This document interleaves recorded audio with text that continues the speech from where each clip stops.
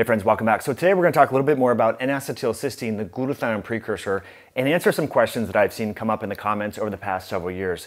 Like, should I take glutathione if I'm taking N-acetylcysteine? What is the best time to take N-acetylcysteine? And also I want to share with you some details regarding the virus that was circulating and is still circulating in some parts of the world, and some potential benefits by taking N-acetylcysteine. Again, not to cure, treat, or diagnose or prevent any disease, but just as nutritional support. Let's start with that, and then we'll talk about the nuances about when do you take NAC, how much should you take, timing, and then should you take straight up glutathione or N-acetylcysteine. So the title of the paper that we're going to launch from here is Where Are We At with the Use of N-acetylcysteine as a Preventative and Adjunctive Treatment for COVID-19. Again, we're not talking about treating anything, we're just talking about supporting whole body health from a nutritional perspective in today's video. So N-acetylcysteine has been recognized in the context of infections because it does a few different things. The first thing that N-acetylcysteine was, it's essentially a cysteine precursor, which is the rate-limiting amino acid of the glutathione tripeptide, which is comprised of glycine, glutamine, and cysteine. Now I said rate limiting because you need all the amino acids, but the rate limiting amino acid to make glutathione is cysteine. So what you're getting here is you're pushing cysteine to make glutathione. So that's why N-acetylcysteine has been talked about a lot. But why it's utilized and a lot of people recommend it during the context of an active infection is because it offers antioxidant properties. And there's a lot of free radical or oxidative stress that can be neutralized by glutathione and taking N-acetylcysteine to increase glutathione during the context of an infection. Because part of how the immune system actually helps your body when you are infected, whether it's bacterial or viral, is by increasing free radical stressors. Now that can become a little bit excessive in the context of COVID-19 and can cause collateral damage. And so that's why people have speculated that glutathione and NAC can be helpful. But there's a new mechanism that I want to talk to you about, and that is related to the clotting cascade.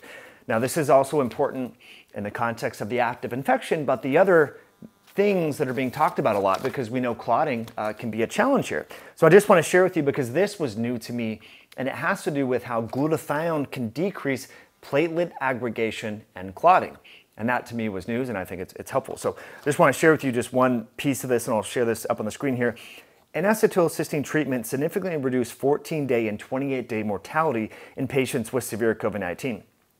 NAC improved the blood oxygen to catalyze oxygen ratio over time and decreased white blood cell C-reactive protein, D-dimer, and lactate dehydrogenase levels. So one way to approximate clotting mechanisms in the body is a blood test called D-dimer, okay?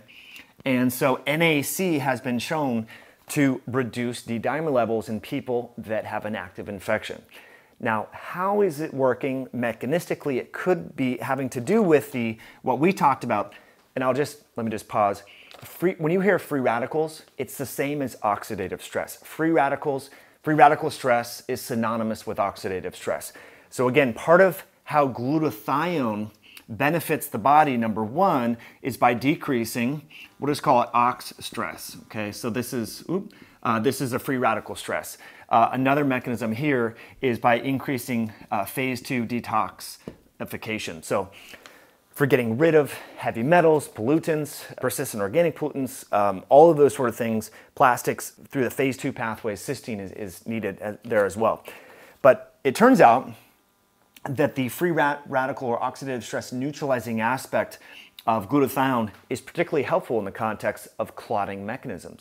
Okay, so I think that's helpful. Now, you might think, well, when am I at risk for having a clot? It could be in the post-infection window. It could be in the window after getting other treatments. It could also be in a point of time, for example, after a meal or when you're traveling. So prolonged sitting, blood stagnation, for example. Let's say you have like a sprained ankle, and so you're icing it, you're resting it, you're not moving your body, you're not moving your blood or your lymphatic system. Let's say you're going on a road trip. You're gonna be sitting for 12, 14 hours. You're going on a plane to see your in-laws in Europe or whatnot. So that could be a situation where you might consider taking N-acetylcysteine because it appears to affect, by way of reducing oxidative stress, clotting mechanisms, okay? Also, if we think about timing, every nutrient, if we think about even exercise or food or whatever, chrononutrition, and that is the biology of integrating the circadian clock system with nutrition, I think it really applies here to antioxidants, particular, and glutathione specifically, because it turns out that you want to avoid taking antioxidants during the day when your metabolism is most active. Now, I'm drawing this research, extrapolating this from animal model studies that have shown, at least in animals that have a really high daytime metabolic rate, namely hummingbirds, when those birds were given antioxidants during the daytime compared to the evening time, there was actually, it counteracted some of their favorable metabolic processes in the body. And so since that study was published in 2014, various scientists have thought, you know what, we should really consider when we take antioxidant type supplements or compounds, and we should generally recommend those in the evening time or before bed, because it turns out that you don't want to have them during the day. Okay, so you might be saying, well, how much N-acetylcysteine, again, the glutathione precursor, do I need to make glutathione? Well, various studies, if we just talk about dosing here, so we'll talk about dose, I would say between 800 and 1600 milligrams, okay? So that's gonna be the dose here.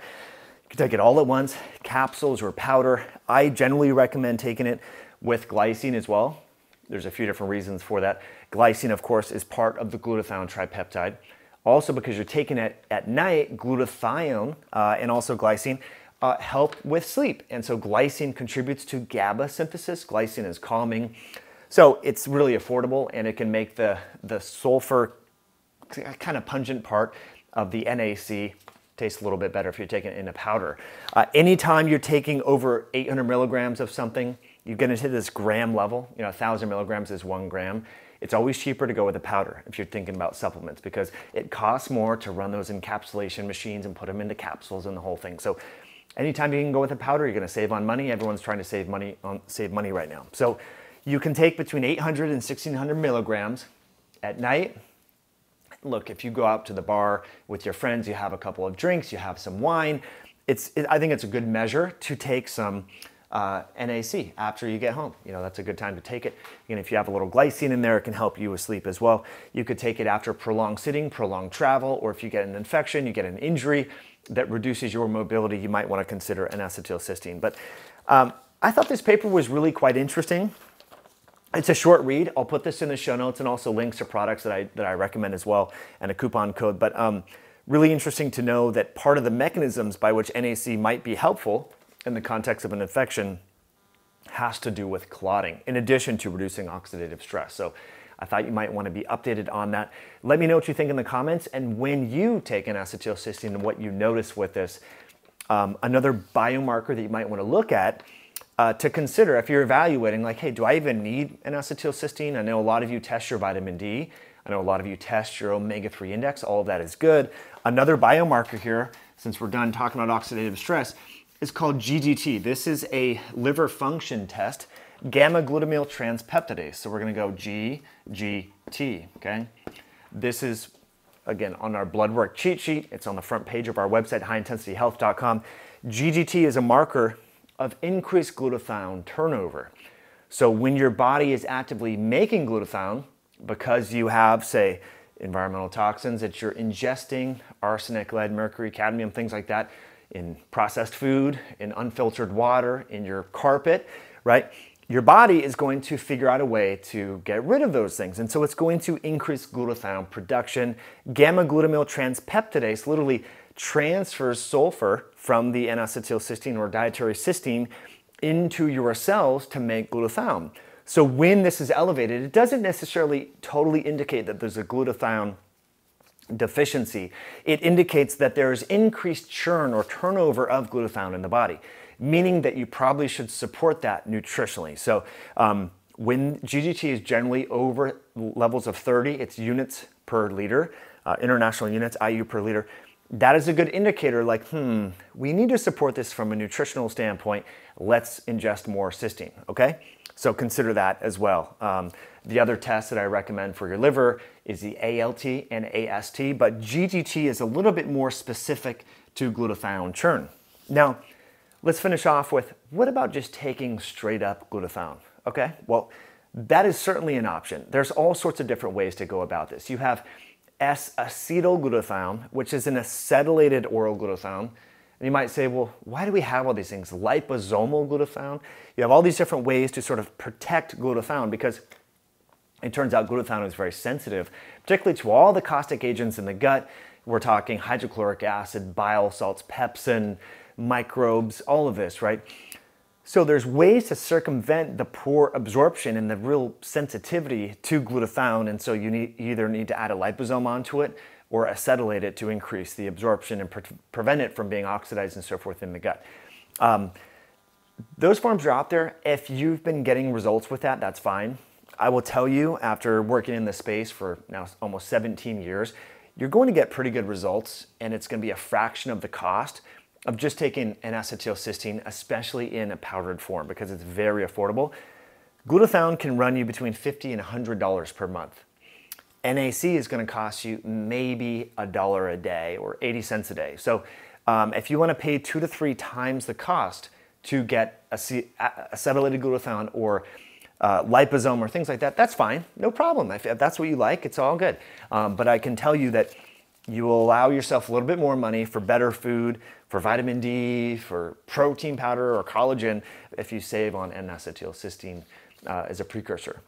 So that's it for today's video, friends. If you found this helpful, please hit that like button. Definitely share this with a friend or family member. Let me know what you think in the comments. And if you decide to download and check out this paper, if you learned something new like I did. As always, I'm grateful that you tuned in all the way through, and we'll catch you in a future video down the road. Bye now.